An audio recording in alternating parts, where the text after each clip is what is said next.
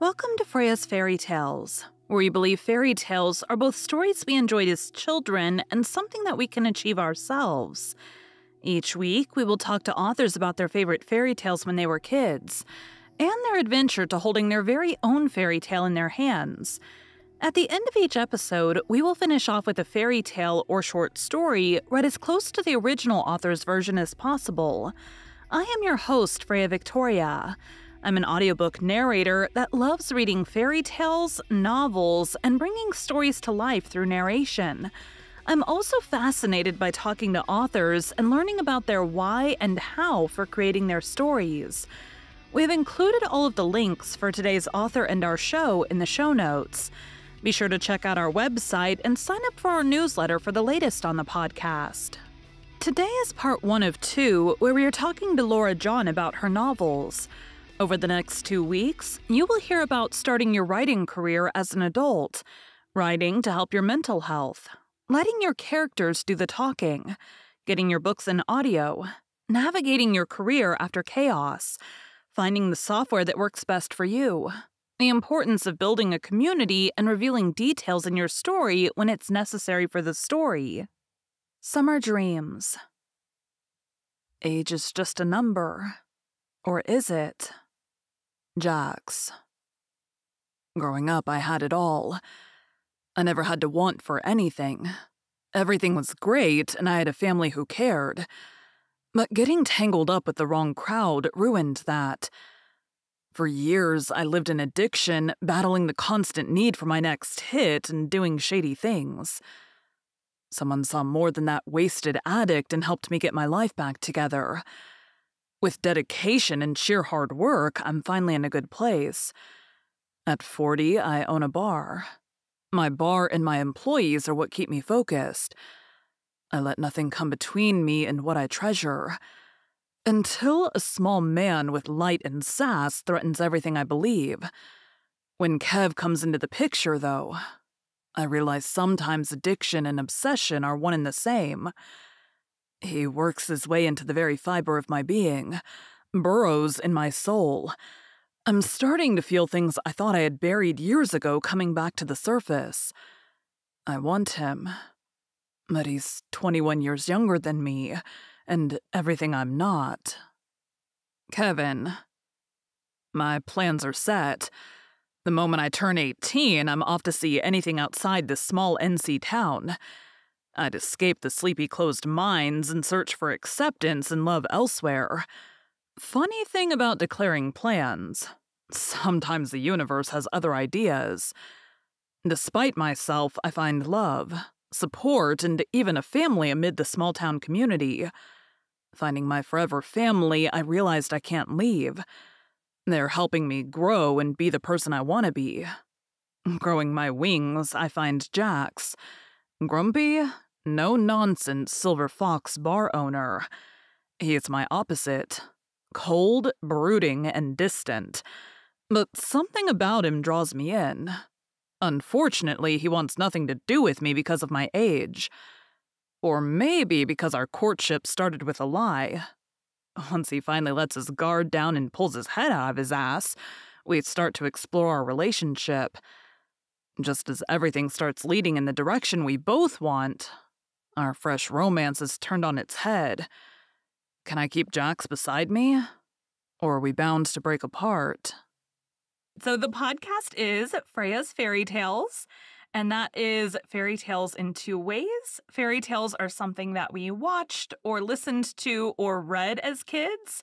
And it's also the journey for you to spend weeks, months, years working on your novel to hold that in your hands finally is a fairy tale for you as well. So I like to start off with, what was your favorite fairy tale when you were a kid, and did your favorite change as you got older?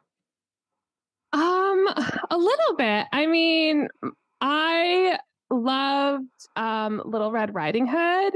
Okay. And I feel like it has somewhat stayed the same, just took in a filthier turn. Okay.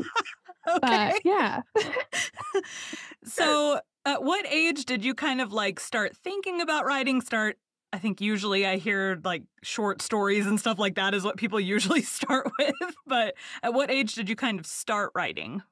So for me, I'm kind of like an anomaly. I didn't start writing until um, maybe a year before I published. Oh, wow. Yeah, and I started as like kind of like an emotional outlet just to kind of help with my mental health. Mm-hmm. And I had been reading a lot, and all of these ideas started popping into my head. But I had no plans on publishing whatsoever. It was just for myself. And I was Okay. just writing to kind of get these stories that were popping up in my head. But I had no plans on releasing them until a group of other aspiring like writers and authors. I somehow ended up in the group with them, and So I you don't. had somewhere in your head you had thoughts of publishing, or that wouldn't happen. I mean, yeah, something happened one day. I ended up in this like Facebook chat, and I was like, "How did I get here?" But hi, and um, then someone was like, "Oh, they were telling their journeys," and I was like, "Can I give you these like 5 chapters that I've written? Mm-hmm. And you tell me if it's good. If it's good, I'll finish it and publish it. If it's crap, I'll just continue to do what I'm doing." I seriously just did the same thing with the book I'm working on.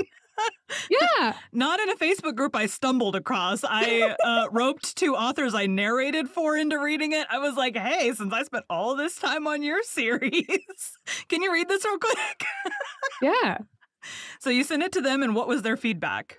They were like, "You need to finish this book because I need to know what happens." And they're Yeah. like, "It's not crap. It's really good." And that's how Secret Smiles saw the light of day.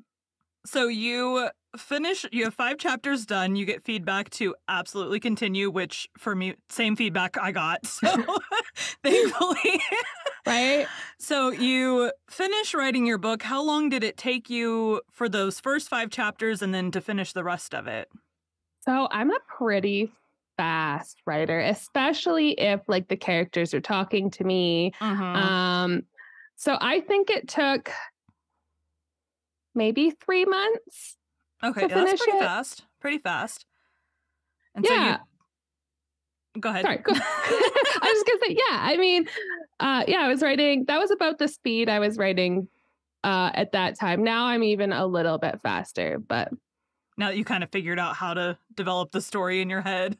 yeah, like I said, unless the characters aren't talking. Like I just recently had one book that I ended up putting to the side, and it's probably never going to see the light of day because the characters just stopped talking. Mm-hmm. So I was working on that one for 3 months and maybe was halfway through. And then as soon as I put it to the side and started on my next book, I think I got the next book done, the majority of it in a month.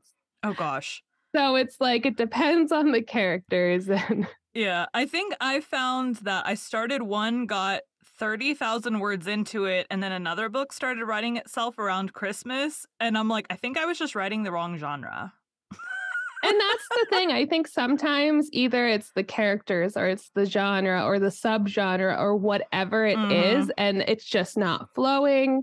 And I think for me, especially, the more I force myself to write something, the harder it becomes. And then it just takes longer. And sometimes, that book just isn't going to get finished. Right. Or you're going to spend so long on it, you could have finished 5 other books in the time you've been slogging through.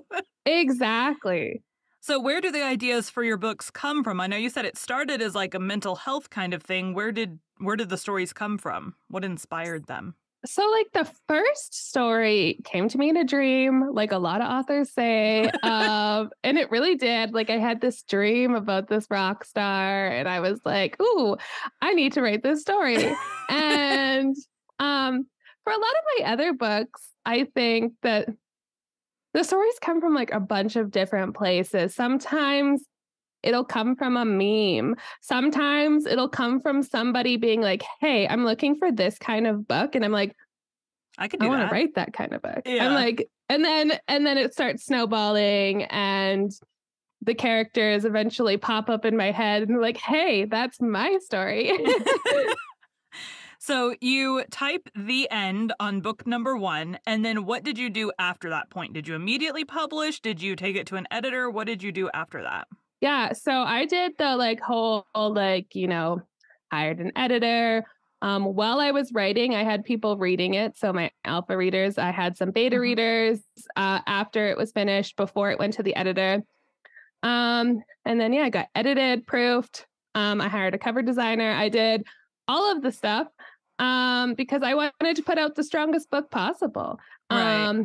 And for me, I think like the one thing I would never skimp on is editing. Like I would always make sure I hired an editor and paid for an editor, because you can, like, I would never put out like a crappy cover, but I would put out like a plain cover. Like I would put out just like a black cover with the title over like something that was like cheaply made.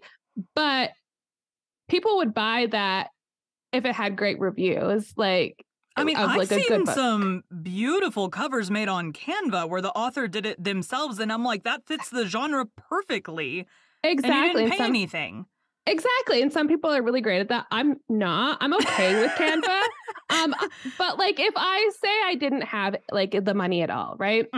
I would just put out like a really plain cover, because I feel like people would still pick that up over something that had a ton of reviews being like, this book is poorly edited. Editing. Yeah. Yeah.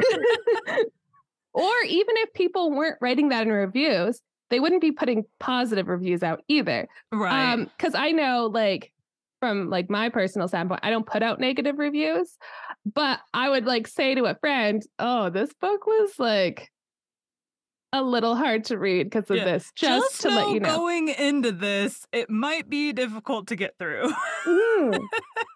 I get that. I've had a couple of narrating ones that I had to essentially reject for that reason. It's like I don't know what's happening. It takes like 10 times longer to narrate it when the sentences are all like weird. Like, right. No. So to me, editing is like that one thing that to like a newbie author, I would like say don't ever skimp on. And the thing is, you can actually find some really good editors for not a bad price. But if they are cheaper, you have to put in more work to find the good ones. Because I would say the ones that are priced lower, there are some really amazing ones, but you need to make sure you're doing the like getting them a sample edit and all of that and really searching through, because I would say the lower the price, the harder it is to find the really good ones. I have to say it's the same for, so far my books are still in the production writing stages, but for narrators, it's the same. There's a lot of narrators that do royalty share, but finding a narrator that does royalty share that doesn't sound like they're reading down a hallway, or there's a bunch of like crackling and popping going on with their audio because they didn't edit it, or like they sound super monotone and boring, and no one's going to want to listen to that book. Like, it's really hard for narrators too to find, or for authors to find narrators that are like within their price. I work with a lot of indie, like brand new getting started authors. So not big budgets to pay all the money up front. So. No, I get that. I have one audiobook out, and I've told I saw Marcus and Macy did it. Yes, and it's amazing, and I love it so much. But I have told everyone to wait at least a couple years for any more audiobooks from me. I'm like, well, here's one. Happy birthday. It'll be a while. I have authors that I'm like narrating series for, and I'm like, their books are so well done. I'm like, can I just be like, can you just exclusively sign with me as your narrator? Because like, I want to do everything you put out. Right. I mean, if it wasn't like a series of interconnected standalones, I would have hired Marcus and Macy for all of them. Yeah. But obviously each like book has different couples, so it does need different narrators. Yeah. I did research because I got hired on to do this series that's like, it's a bunch of brothers, like siblings together. And so I was like, how does one do, I'm like, are there series like that where like the same narrators have done it? And so I like kind of did my research on it. And there's actually a couple that does narrate. And they just, do the characters for the rest of the series and just keep on going. And I was like, okay, it can be done with just one narrator. Yeah, I think it absolutely can be. I'm just like one of those people that I'm like in my you want head. them all unique. Yeah, well, and I just have like such different voices in my head for the characters. So it's like, I want different ones. So you had it edited. You had your cover professionally done. That was all for book 1. What did you do when did you release book 1, the first one? Oh, September, I believe, of many, many years ago. Not quite that long, but 2019, I think. Okay, so before COVID. Yes, it was before COVID. Okay. So you have quite a few books that you've put out since then. So you got that first one done. What did you do to kind of promote that first book? Oh, so back then, Facebook parties were really hopping. And you could do a lot. I mean, I think they're still happening. I just don't think they're as worth the effort as much anymore. I still like to participate in them. And because I love interacting with people. So that's like my happy spot. But it's just like back then, like that was just a great free marketing tool. And now I wouldn't say it's as the good trends of a have changed. Yes. Yeah. And people, they're just like not interacting as much and stuff. And, people are elsewhere also. So they're not as often in Facebook. They're on different social media platforms and stuff. So, so when I first started, that was really a great way to market, and it was free. And free is good. Yeah. And Secret Smiles really like took off to begin with. And then even before like Secret Smiles was released, like soon as it was done, I pretty much started on book 2. So I had most of book 2 written even before book 1 was released. So that kind of also helped with like momentum. Was you had this other book that came out shortly after. Yeah. So since I started, I've been releasing faithfully every 3 months since I started. Okay. And then moving into this year, I'm crazy. And I'm going to be releasing every 2 months this year. So starting, I just had a release 2 days ago. And oh, gosh. So March. So by the time this airs, I'm going to have to be like, what book just released?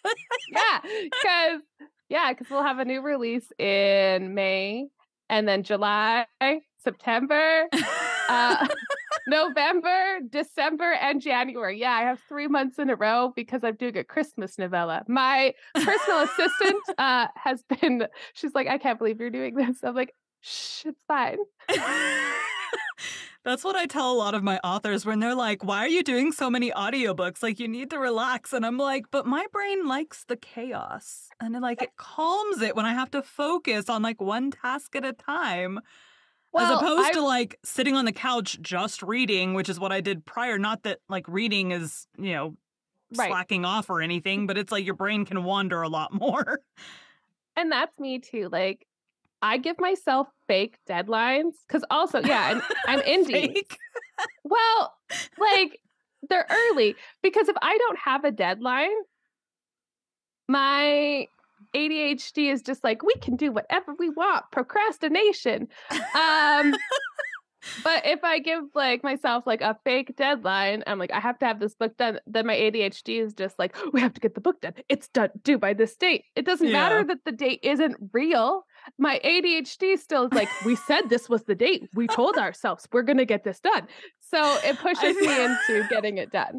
I think that's how my narrator schedule works too, where I just have like books back to back to back to back. And if I finish one early, do I take the day off that I could take? No, I just start the next one and just keep going.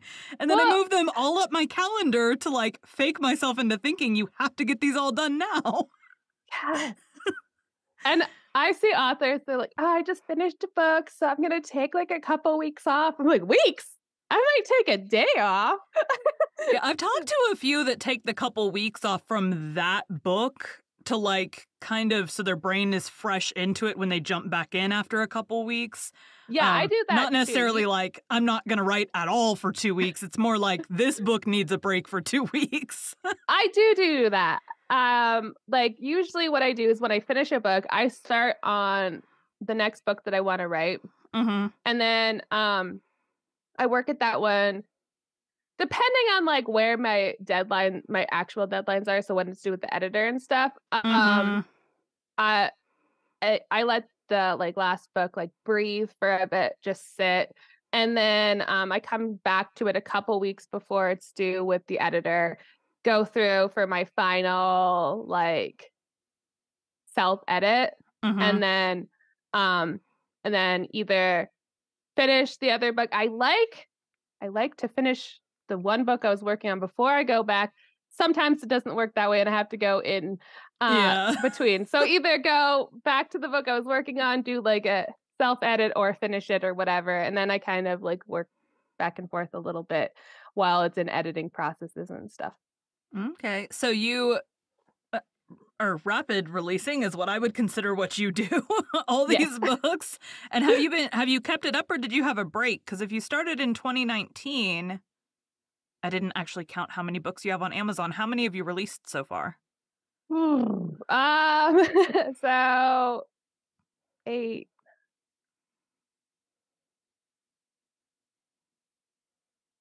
I think I just released book 16. Okay. That's a lot of books. Yeah. So you had these books. How did the audiobook come about? A little bit of like a bunch of things. A crazy thing happened. I've always kind of wanted to get my book into audiobook. Mm-hmm. I think it was a little bit of FOMO as well, though, which is why I chose Secret Smiles when, in retrospect, I should have chose a different book that had like maybe only 1 or 2 in a series and not 8 because they are so expensive. Yeah. But you know, I'm still really happy that I did it. But I was looking for a narrator and I had found one. And then this crazy thing happened on TikTok. I thought was a really good thing. It turned out to be a gong show.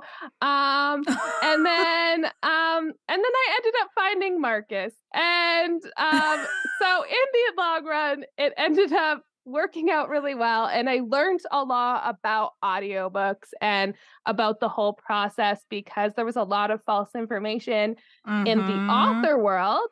Like we were told these ridiculous numbers. And so when I had found my first narrator that I ended up not using, I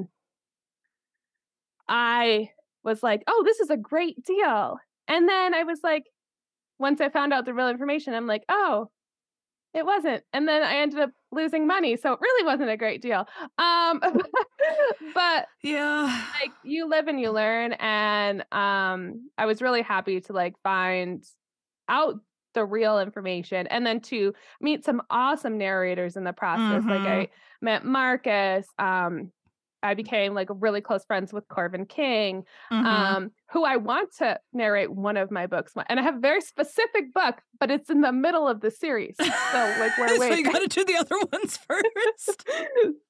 Because Corvin keeps like, when are you going to hire me? I'm like, soon-ish. Not really, but eventually.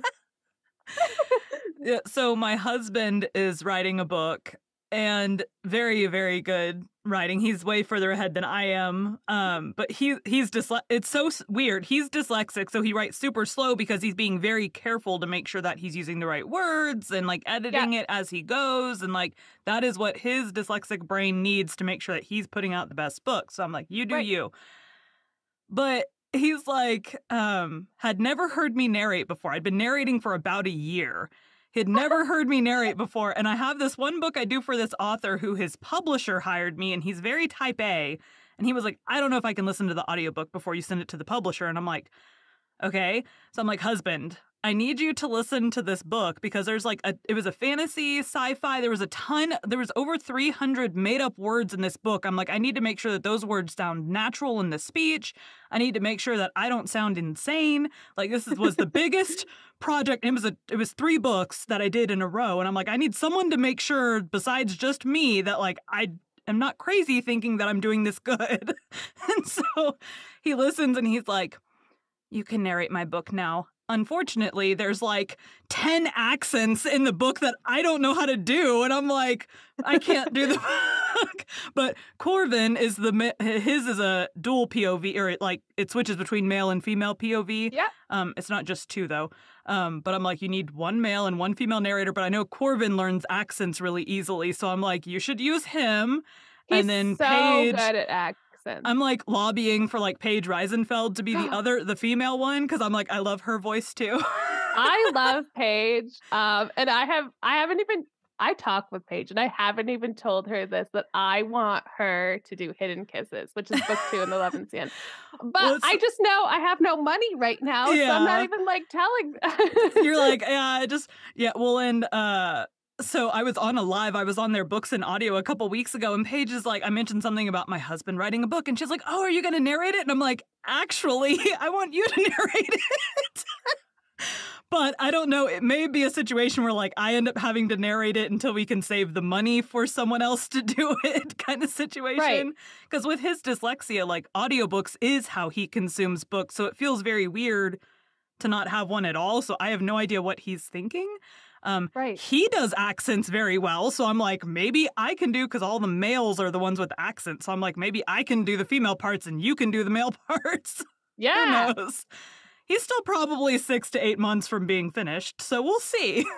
Heck, you got lots of time. I'm like, there's tons of time. There's tons of time. So you stumbled along a not right narrator, and then you found the right narrators for the job. And how was that? What was kind of the misinformation that you were given beyond like it? I mean, I've heard crazy numbers for like, it's going to cost you $10,000 to make your audiobook. That was what I heard all the time, was $10,000. Yeah. Like, and I was like, there is no way that this is happening. I don't have $10,000. Yeah. And if you put it up for royalty share audition, you're probably going to get a bunch of like, I've heard everything from they auditioned with a different book to they just recorded some random song to like they used AI to do the audition. I'm like, who knows what you're going to get if you put it up for royalty share? Yeah. And I was pretty adamant that I didn't really want to necessarily do royalty share. Mm-hmm. And I didn't really want to do it like through, especially like royalty share through ACX, because I was like, I don't want to be in there like when you're stuck with them for like, or like ACX exclusive or whatever. I didn't want to do that. Right. So I was like, okay, I need to have like the file, like all of mine, so that I can like upload it and then put it on like whatever platforms I want to put it on. Right. And so I was like, okay, then I have to pay for it outright. And I'm like, do I have $10,000? No, I guess I'm never having an audiobook, which is where I fell into like the crazy rabbit hole of the insanity that happened on TikTok. Because when you're told it's going to cost $10,000 and someone comes and is like, we'll pay you to have your book, you're like, wait. Oh no, you were part of the app. I was. Okay. I had no idea. I was, well, see, here's the thing. That is nothing against you. They made it look like a beautiful dream. They really did. They did. And I was one, like, I was not a part of, like, management. I had no say in anything, but... I mean, they had a very charismatic group of front runners on that. I will give them that. Yes. They didn't know how to answer a question, but very charismatic. Yes. And, but then when like crap hit the fan, they disappeared and Corbin and I were left to deal with the damage. But because Corbin and I did it so well and we're such like amazing human beings, we actually garnered a lot of like love, and that's how we met like a lot of people and connected with stuff. But like I kept saying to my husband, I was just like, I'm not sure if my career is over because I made a mistake, because I fell into this like thing, but because Corbin and I were like answering to the best of our knowledge and giving everyone like the best that we could. And we weren't involved in management in any way, shape, or form. We were just like the lowly people at the bottom who got like roped into these charismatic people. Right. I have to say, not just this thing, any drama on Book Talk that goes down at all, I have so much more respect for the ones that are like, I'm sorry I screwed up. Here's what I'm going to do to fix it, as opposed to the, I didn't do anything wrong. I don't know what you're talking about. I have no idea what you're talking about. That never happened. I don't know. And people are like, we have screenshots. Like, what are you talking about? I even like came forward and like, I even made like an apology video. But the thing was like, I really didn't have much to apologize for, but I was just like upset like that, you know, that it had happened. So I just wanted to be like, I'm sorry for like my part in it. Not that I had much of a part in it, but I mean, Corbin and I were very publicly known to kind of have been connected. So we had to say something. We had to do something so that people didn't think we were in cahoots, because we weren't. Yeah, I think like the board, at least that I know, was like Chance and Willow and then Thor were like the only three that I knew, and then like the one jokey guy. So Willow and Thor were actually not even on the board. The board was Chance. That's the thing. Like, but here everyone thought like, because that's how they presented it.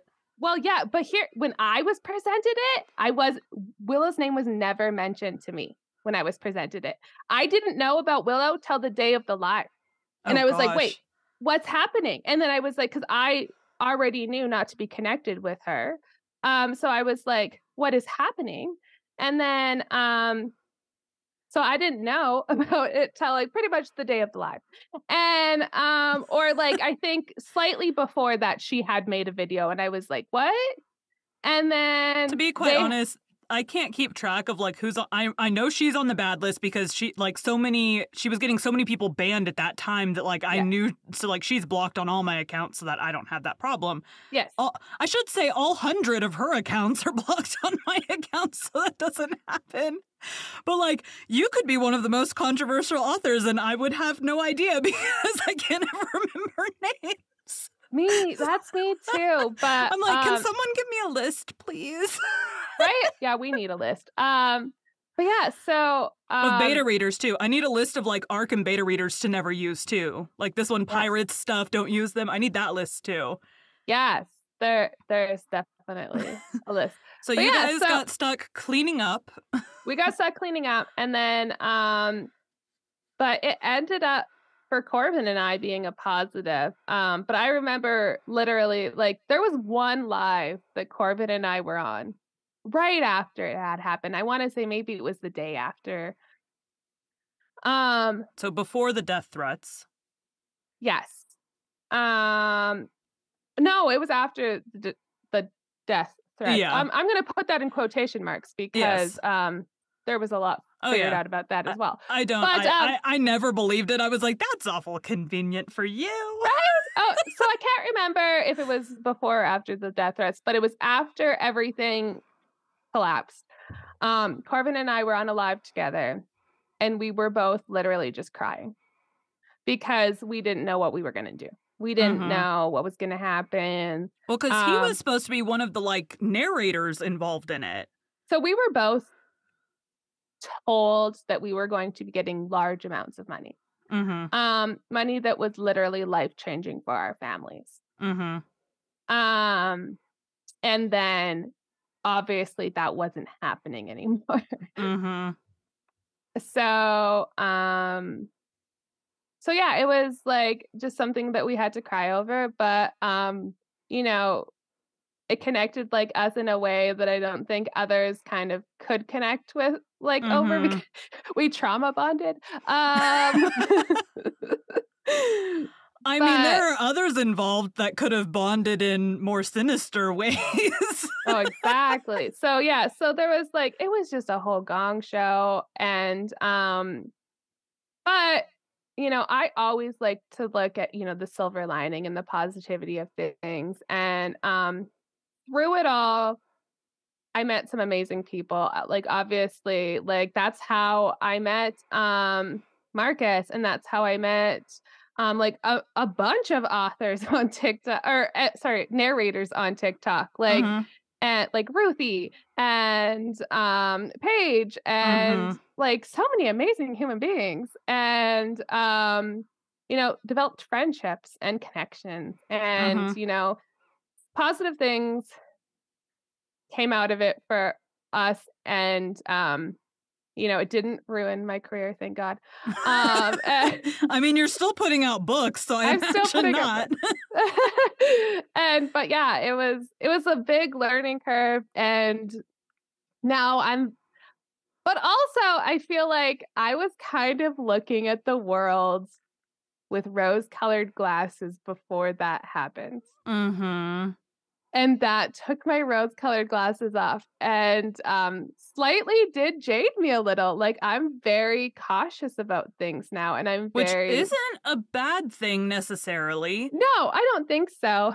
But, like, I'm not just jumping into things anymore. Like, I Mhm. do a lot of research about people and things, and I don't say just, "Oh, this is amazing, yes," anymore. Yeah. My rose colored glasses have been thrown away, and, Yeah.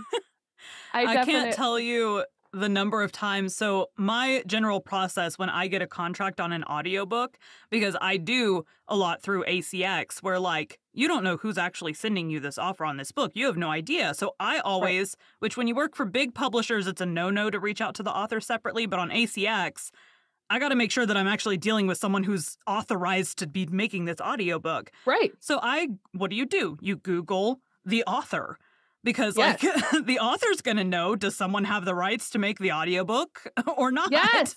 So I Google the author, I reach out to the author via whatever social media I can.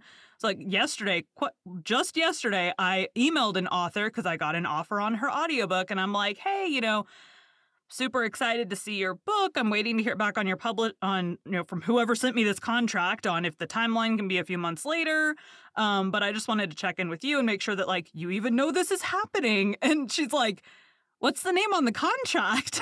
I'm like, so I tell her, she's like, okay, that's my publisher. We're good. We're good. But this is not the first time I've heard this. I'm the first person who's ever reached out to her about, is this okay that I'm doing this with whoever is sending me this stuff? Like, I've been doing it since I started doing fiction, reaching out to them. One, ACX messaging system sucks. So, like, half the time you don't get your messages. So I'm like, I'll Right. reach out on, Instagram, some other social media where I can message them and be like, hey, or, sometimes we're friends on TikTok or whatever, but those Right. messages always get buried. I can't ever keep track of those. I say if someone's gonna message me, Instagram probably, if we're not Mm-hmm. friends, is the easiest way to get through. Yes. Because like, I check my Instagram quite regularly, and it's, like, right at the top, if it's, like, Mm-hmm. in the, like, other folder, so I see it right away if there's something in my Right. other folder. Whereas Facebook, you have to, like, go into another thing to find if something's in your other folder, and I Yeah. might forget to do that, and Well, and the also issue with Facebook is it's under my legal name, and you can't message out from a page until they've messaged you, and then you can reply back. So, like, if they don't have anything but Facebook, I have to send it from my legal name and then explain who I am. So it's Oh, just an extra yeah. annoyance to have to go through Facebook. Right. Yeah, absolutely. I didn't even like think of that. But yeah, Instagram, I'm always like, it's kind of the easiest if people are going to reach out to me and we've Mm-hmm. never communicated before, Or or email. like, or Email. email. Yeah, my Yeah. email is usually listed kind of everywhere. Or if you're on my website, you can set. No, don't do that. I don't check those very often. I was like, you can send a message through my website. I don't check It them might take very a often. while. Yeah, Well, it's Instagram, well, I should say all the Instagram. social medias are set up to send me notifications if I get a message. TikTok is unreliable and it's Mhm. telling me. And then emails, I'm like always my phone. I always tell authors that I work with, I'm like, if you message me and I don't respond within a couple of hours, something seriously has happened to me unless it's like the middle of the night and I'm sleeping. But if it's like Yes. the middle of the day and I don't message within a couple hours, assume I died because, like, Well, my phone is always with me. same. I would say either, like, assume it, like, if it was your first time messaging me and I haven't responded within a couple hours or, like, emailing me, um, assume it went to my junk and, like, reach out a different way or resend because I am constantly on my phone or on my computer. And like, yeah, if I haven't responded to an email within a couple hours, it went to junk. Or if we've already been talking back and forth and I don't respond in a couple hours, again, just send another email because I forgot to respond. I read it and in my head I responded and then I just didn't. Well, it makes me cringe when someone comments on a post of mine and says, check your DMs, blah, blah, blah. If you've sent me a legitimate DM, not a scammy, I want you to pay me to boost your account. Like, don't message me and comment on my post. But if I'm, like, okay with it, if you are legitimately trying to get a hold of me and I haven't, go comment on a post of mine because that's another way that I can see, like, hey, I tried to send you a message and you haven't responded. Like, what's going on? Yeah, like, exactly. Like, but that is okay as long as you are not trying to spam me with your weird pay to promote your account stuff. I hate those. But like you were saying with the authors, like reaching out to them for narrating and stuff, one thing I don't think a lot of authors know, and I'm not sure who told me this, but I've known this for a really long time, about claiming your titles on ACX, even if you're not going to do an audiobook. Just go and claim them because they're your books. And then that way someone else can't go and claim them because you've already done it and they can't try and do your book without your permission. Now, to my understanding, because I've never seen the author side of it yet, but you can go claim your book, but that's not where you choose the exclusive or not exclusive to Amazon part. That's just saying, like, this is my book. Yeah. No one else can make this into audio but me. Yeah. Whatever. Yeah. Okay. I was like, I'm pretty sure that's how it works because it's in the contract where you have to then say whether it's exclusive or not and all that fun business. Yeah, pretty much. There's a couple things that it feels like you're setting up an audiobook and you're like, no, I don't want to set up an audiobook. Just follow through. Don't worry. Don't put it up for, like, because you can click either putting it up for audition or not. So obviously you're not putting it up for audition because you don't want auditions because you're not doing an audiobook yet. But you're just claiming your title. So you would just click not up for audition and then you just fill out all the information and then just save it. And then because you're not going through all the way.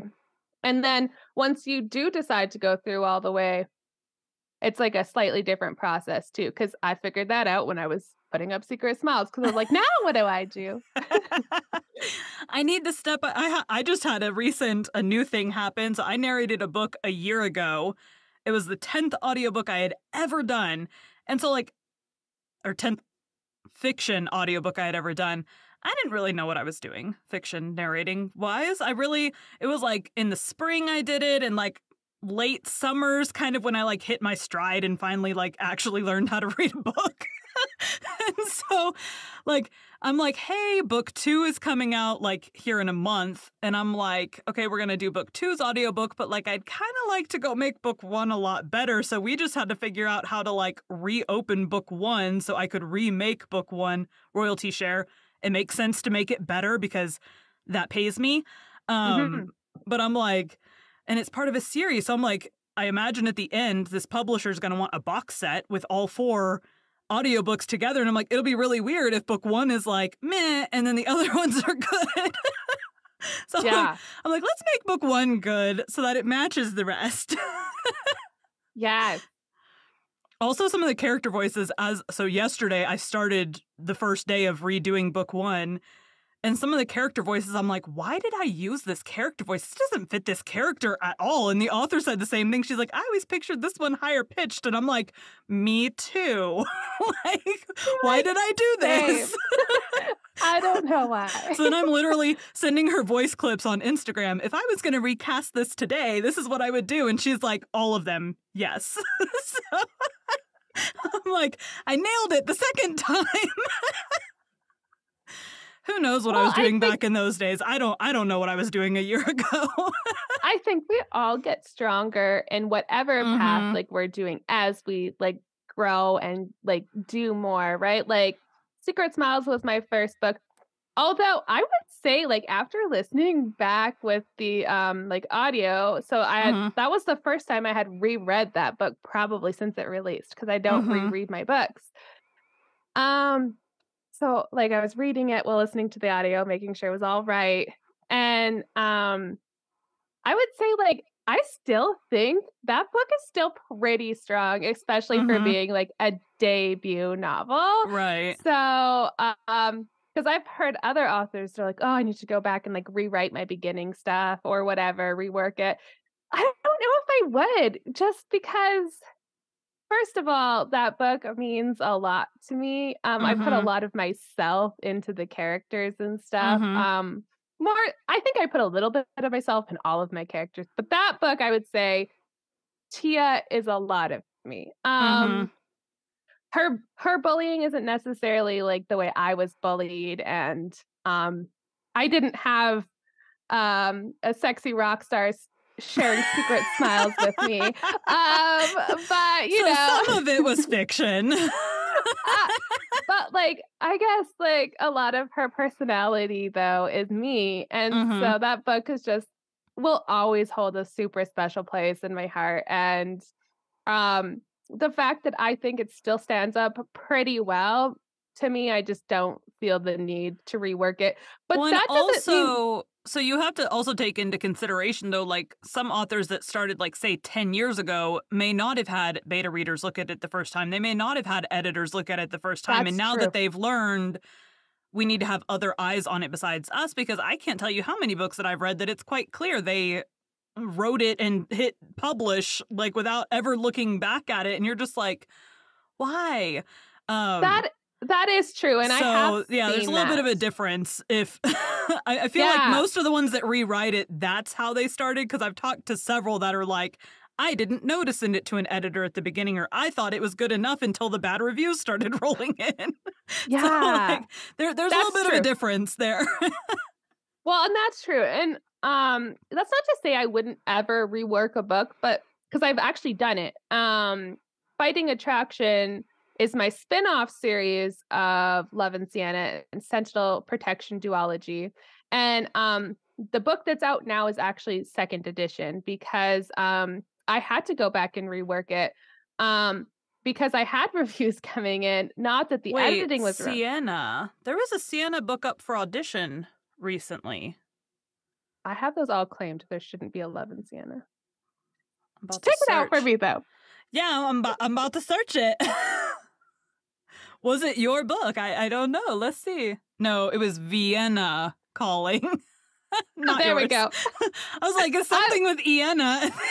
no, I definitely have all of the Sienna books claimed, so it shouldn't be, but I was thinking maybe you accidentally set it up for audition. I was not thinking oh, someone else right. stole it. Okay. Yeah, that's actually true. I probably that sounds a lot like me accidentally doing something. Um, but yeah, so Fighting Attraction, the reviews were coming in, and unfortunately, like, and I knew right away that that book was rushed. Mm-hmm. I had rushed it because life had happened. I had hit a very bad depression, so I wasn't writing for a while. I Mm-hmm. was just in a really crappy headspace, and so I rushed the book. Um, and we got like it got edited, but it wasn't as strong of like a piece. And even putting it out, I was like, this isn't my best work. And then Mm-hmm. when the reviews started coming back, and a few people said that like I had kind of put a little bit of like harmful rhetoric because it is an romance. And I had that book only sensitivity read by like a female and not a gay man. Now Mm-hmm. all of my romances are sensitivity read by a really great author friend of mine. So he does all of my sensitivity reading now. But at that time, I hadn't done that. Also didn't at that time fully know all about sensitivity reading and that kind of Mm-hmm. stuff. So I thought what I was doing was enough, and then it wasn't. Mm-hmm. So I went back, reworked it, obviously listened to the people because I'm like, I don't ever want to put something out that would be harmful. I've always said that since day one. Which is Judging also, from the other one, I'm sure you did some kind of an apology, yeah, I would hope. I didn't necessarily do a public apology, but I just immediately pulled it Mhm. and put out the like new edition and was like, this is a better version. This is actually like I've put in the work. This one actually, and since like then I've said it like time and like I've said it on multiple podcasts and lives, and everyone who knows me knows that like, yeah, I like put in the work because it's like, yeah, someone says something. I think it shows actions sometimes even speak louder than words. Mhm. So the fact that like as soon as I saw those reviews, the book was immediately not on Amazon anymore, right? Like it Mhm. was immediately pulled. I wasn't profiting from it. I wasn't doing Yeah. anything. Whereas like other authors who have put out problematic material, they're like, "Oh, I'll change it eventually. I'm sorry." Yeah, it's so You know, disingenuous. and and then the thing like that really gets me is like, yeah, the apology is disingenuous, and then the book is still available. And it's like, Yeah. did you mean that apology? Like at all? Yeah, no. The answer is no. No. Mm-mm. Yeah, No, they so didn't. as far as the rewriting, I just did well, I'm in the process of rewriting. I wrote the first 2 chapters of my book, loved those. Started writing the third where I'm like introducing the male main character, and I'm like writing it as like kind of a journal entry kind of thing for Ooh. his like introduction into it. And I'm like it's like a Beauty and the Beast retelling, okay? So like in the original Beauty and the Beast, like the actual original Beauty and the Beast, um she is with the beast obviously, but then she has these dreams where she's with the human version of the beast. And so like it's kind of a back Hmm. and forth where she doesn't the human version keeps saying, looks can be deceiving and like things like that. And then she goes back to the beast and she's like, well, I'm falling in love with the guy in my dreams. And then, of course, as we all know the story goes, she ends up falling in love with the beast. So Yeah. I'm like, we're going to kind of twist it a little bit and we're going to introduce him through this like journal entry kind of situation. And so I took the old Beauty and the Beast and I'm just like basically rewriting the actual text. And I'm like, this has no personality in it. Like, this is not okay. Yeah. Thankfully, it's only like maybe 1,000 words that I'm having to like rewrite. I'm like on chapter 3. I'm not that far into the book, but I'm like, I don't like this at all. So I'm like, Yeah. I totally get the like put in the work part of it. Cause it's like, I feel like my first 2 chapters, very good. In fact, my best friend who read chapter 2, I get to the end of it and it's like, and then I opened up the journal and started to read and she's like, what does the journal say? I'm like, you'll find out when I finish the 3rd chapter. That's like, so I have usually 2 to 3 alpha readers that read my books while I'm writing. Mm-hmm. And then depending on like how it's kind of going, I will sometimes have like a beta or 2 read it after. With the one I'm currently working on, because of how I've structured it with my alphas, so I've sent like chapters to like one alpha, and then once they were done with their notes, then I've sent it to the next, and once they were Mm-hmm. done with their notes, then I've sent it to the next. So Yeah. because of how I've structured it this time, I'm not sending it to betas after. I'm just sending it to 2 sensitivity readers because they're like betas also, Right. in a sense. So and then it gets like I have 2 different editors like now because I have a new editing team. So like I have my developmental editor Mm-hmm. who reads it twice, and then it goes to a completely separate like line editor. And then it goes to a completely separate proofreader. So I have like, even after, I have like 3 more sets of eyes after. So I am Yeah. confident that it will be okay. I'm doing it essentially the way you would do it if you were publishing on Kindle Vella. Write 1 chapter, completely go back through that chapter, and then I just bought the pro writing aid so I can pop it in there for more like specific stuff. And then once that's gone through and I've reread it through again, then I send it to them. So it's like as edited as I'm going to be able to get it until I'm totally done and read through everything all together. They're getting Oh a no, clean copy. my alphas are getting rough copy. Well, I had originally done that. I had sent the first chapter as is this worth continuing to write? I sent the first chapter where I had just like basically wrote through. It was like maybe 1,200 words. And I sent it to them completely, like I hadn't even reviewed it at all. And so like one of the authors that I was working with had Pro Writing Aid, and she ran it through there and had like all these changes and stuff. And then I had like, she's like, some of these sentences are really long. I'm like, okay, so I get Pro Writing Aid and I pop it in there and it's like, you have this sentence is longer than like 40 words. I'm like, oh no. And then my paragraphs are just like giant chunks of like gigantic, like you should really break that into like 4 paragraphs. And I'm like, yeah, I get why she was like, this is kind of hard to read. I'm like, the words all make sense for the most part. Like you could tell where I had accidentally swapped out a word, but it was like just the format of the paragraphs and sentences was awful. But also, I mean, that is like where like you pay an editor like that, like they know that happens. So, my editors also like I said, they're brand new to me. Super amazing, way more than I'm used to spending. I was a little like, but I needed new people in my life. So, it's good. It was just a little bit of it's more than I wanted. Summer dreams. Age is just a number. Or is it? Jax. Growing up, I had it all. I never had to want for anything. Everything was great, and I had a family who cared. But getting tangled up with the wrong crowd ruined that. For years, I lived in addiction, battling the constant need for my next hit and doing shady things.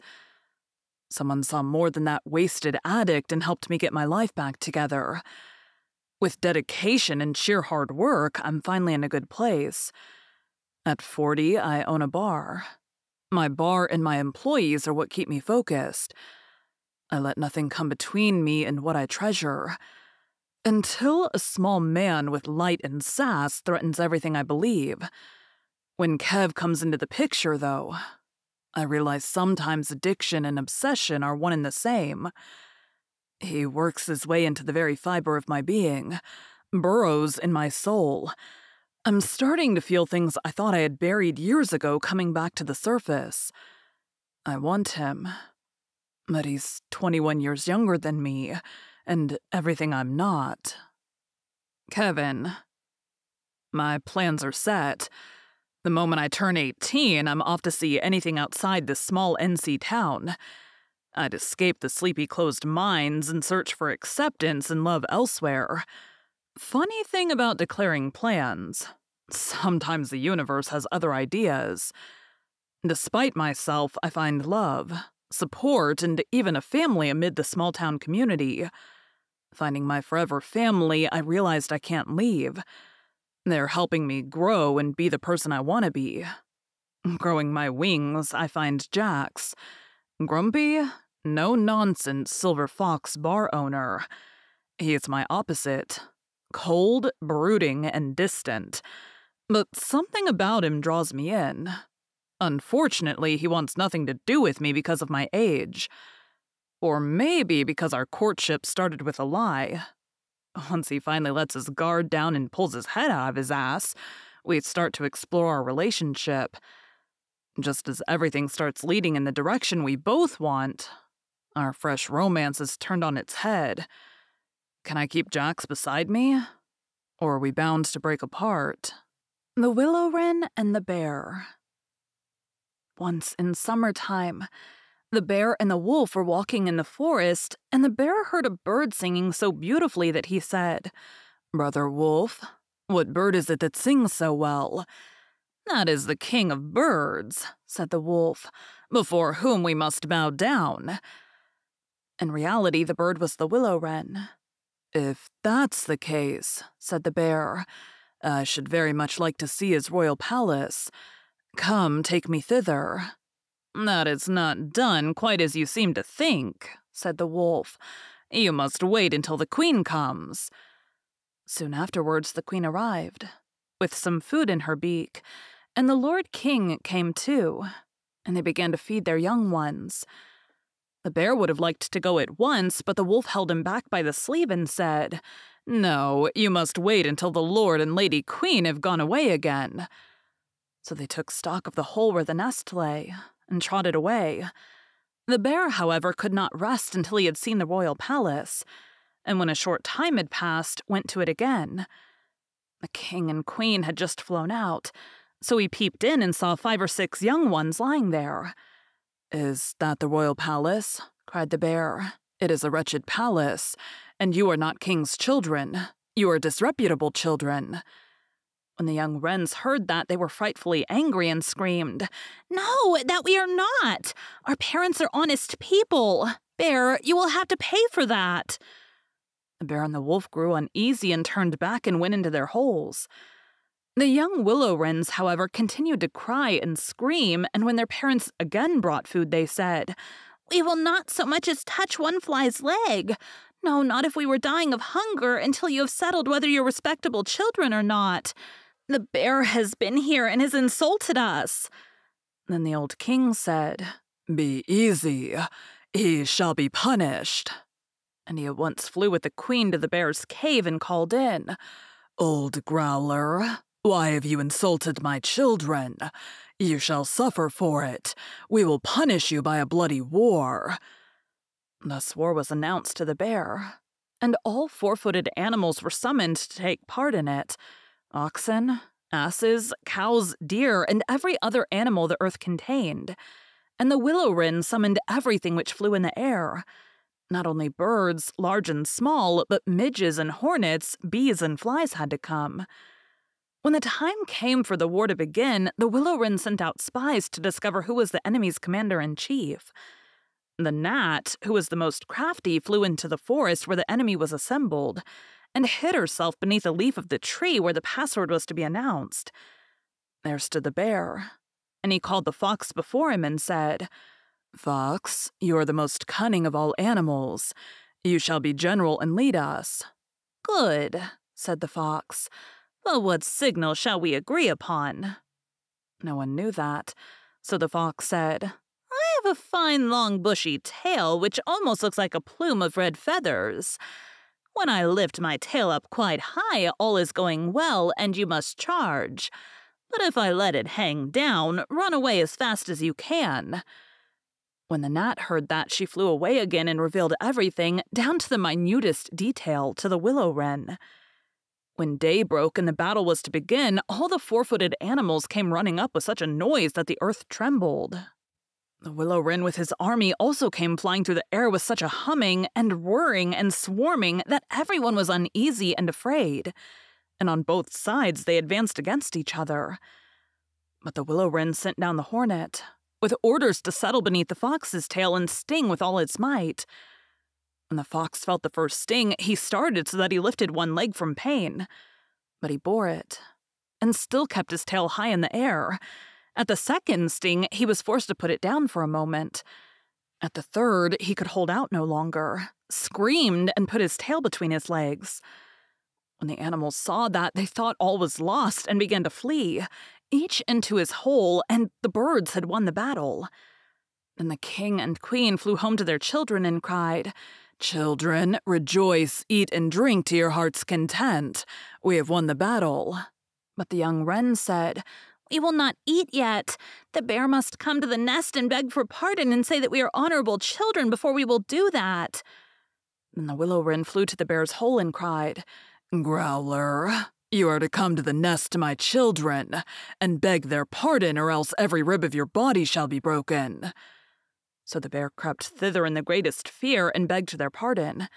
And now at last the young wrens were satisfied, and sat down together and ate and drank and made merry till quite late into the night. Thank you for joining Freya's Fairy Tales. Be sure to come back next week for the conclusion of Laura's journey to holding her own fairy tale in her hands, and to hear another of her favorite fairy tales.